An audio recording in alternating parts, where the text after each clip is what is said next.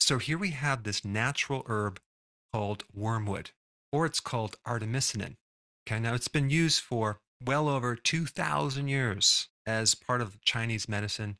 Been very, very effective with a lot of different things, antimicrobial, especially anti-malaria. But then they found a way to synthesize it and to make it synthetically.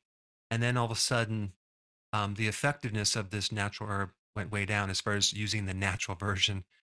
They'll say that it's not very bioavailable, expensive, it doesn't work as good as the drug, which it may not work as good as the drug, but it's been used for over 2,000 years.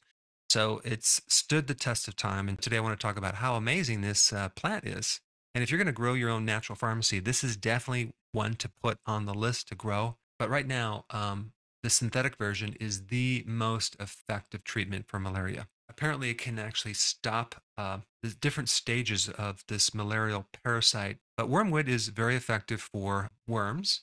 It's good for viruses, antiviral, bacteria. And there's some interesting research, which I'll put down below, on what it can do for COVID, and is a pretty potent anti-Lyme. You know, this little parasitic spirochete that you can get from a tick bite. But today I'm going to talk a little bit more about its potent effectiveness for cancer. And I don't know why, but a lot of these remedies for worms and parasites and even viruses also tend to parallel for cancer. And wormwood is at the top of the list because it does some really interesting things in relationship to cancer. The first thing that I want to talk about is in its ability to selectively cause something called apoptosis to the cancer cells. Now, first of all, the word selectively, that means that it targets the cancer cells, not your own cells. So that's pretty cool. And now, what does this apoptosis mean? That means that the cell commits suicide. Okay, it kills itself. And so, wormwood has the ability to cause the cancer cell to commit suicide because normally it doesn't do that. It lives forever, it has a limited lifespan. But wormwood can actually cause apoptosis in cancer cells, both in the lab, in a little petri dish, as well as in animal studies. Now, I was studying different mechanisms of how it actually can deal with cancer, and I want to talk about it because it's quite interesting. One mechanism has to do with iron. It'll take a little bit of your own iron from your red blood cell and cause that iron to oxidize, turning it into a free radical and directing it to the cancer cell itself. Now, this is another mechanism of how it can kill a parasite or a worm, is through this iron oxidation effect. When iron tends to go into that oxidation form, it's very toxic to the cells, especially cancer cells. Now, the other thing that it can do, and before I get into that, I want to just explain one thing about cancer. Cancer cells come from normal cells. Okay. So a normal cell can switch over to a cancer cell when there's damage to the mitochondria. There's this protein complex called HIF. Okay.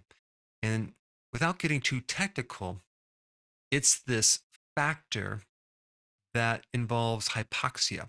Hypoxia is a lack of oxygen. So apparently, it's this factor or this protein complex that triggers this switch from a normal cell to cancer cell. So anything that can inhibit this switching, I think, be important, right, when dealing with cancer. Especially if you have cancer and you want to avoid more of the normal cells converting over to cancer. So it just so happens that the phytonutrients in wormwood, okay, have the ability to inhibit this protein complex. And it's also interesting that hypoxia is involved, which explains a lot because inflammation, for example, is one trigger because when you have inflammation, you have less oxygen.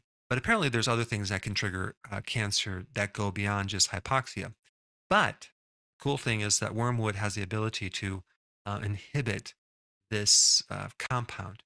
Also, wormwood has another mechanism of inhibiting the normal cells from producing this increase in blood vessels to the tumor.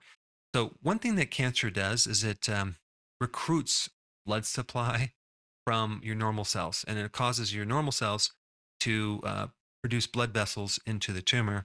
So, this is just one little trick that these cancer cells do.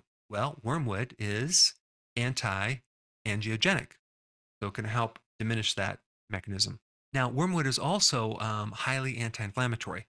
So, just by addressing inflammation, you can stop the spread of cancer as well as the formation of cancer, too, especially since there's this link between inflammation and cancer. And some people are using wormwood for autoimmune because autoimmune is an inflammatory problem.